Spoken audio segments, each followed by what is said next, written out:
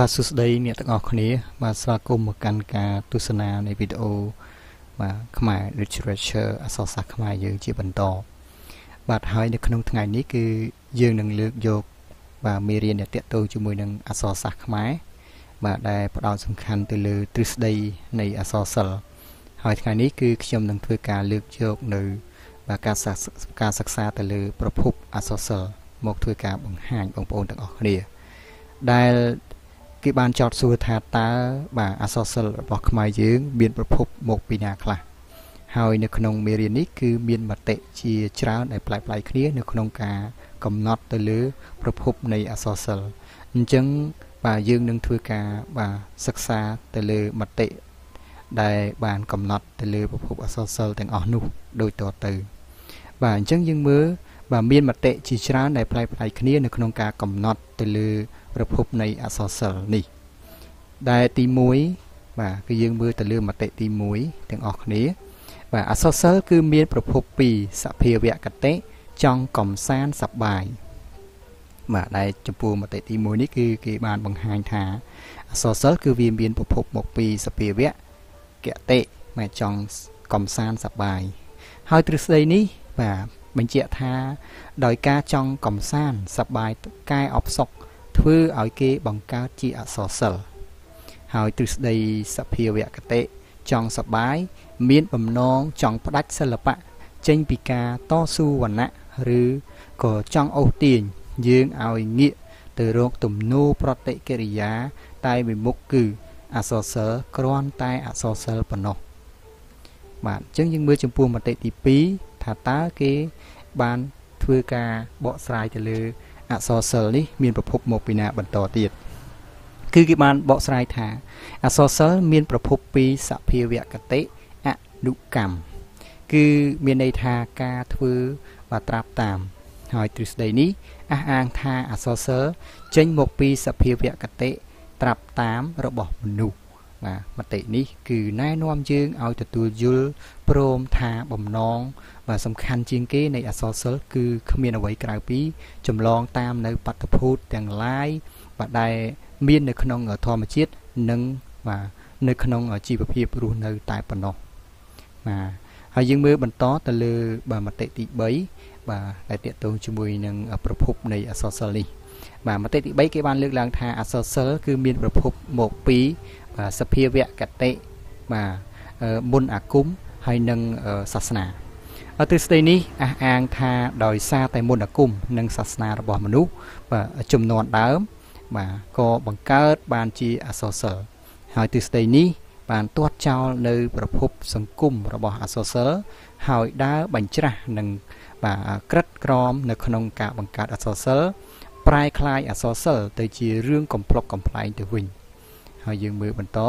ហើយយើងមើលចំពោះការដែលយើងលើកគេបានលើកឡើងនៅមតិទី1មតិទី2ហើយនិងមតិទី3នេះជាការសន្និដ្ឋានមតិទាំង3ខាងលើដែលបានលើកឡើងនឹងជាមតិដែលភ័ន្តច្រឡំដូចនេះតើអក្សរសិល្ប៍មានប្រភពពិតប្រាកដចេញពីអ្វីហើយយើងមើលទៅលើមតិទី4ណាបាទចំពោះមតិទី4គេបានអះអាងថាអក្សរសិល្ប៍បាទមានប្រភពមកពីពលកម្មបាទពលកម្មបាទហើយតាមទស្សនៈរុក្ខធាតុនិយមបាទប្រវត្តិសាស្ត្របញ្ជាក់ថាបាទកំណើតមនុស្សមានប្រភពមកពីសត្វពុំមែនមកពីអាទិទេពទេអញ្ចឹងបាទពលកម្មគឺជាកត្តាដ៏សំខាន់ដែលនាំឲ្យមាននៅកំណើតមនុស្សដោយសារតែពលកម្មមនុស្សបានឆ្លងកាត់ពីសភាពបាទសត្វទៅជាសភាពមនុស្សពិតៗហើយការរីកចម្រើននៃសតិបញ្ញារបស់មនុស្សគេក៏បានបង្កើតឡើងនៅអក្សរសិល្ប៍បាទអញ្ចឹងដូចនេះបាទអក្សរសិល្ប៍បាទពិតជាមានប្រភពមកពីពលកម្មបាទនេះគឺជាការបាទសិក្សាទៅលើបាទប្រភពនៃអក្សរសិល្ប៍របស់យើងដែលមានទាំងអស់ចំនួន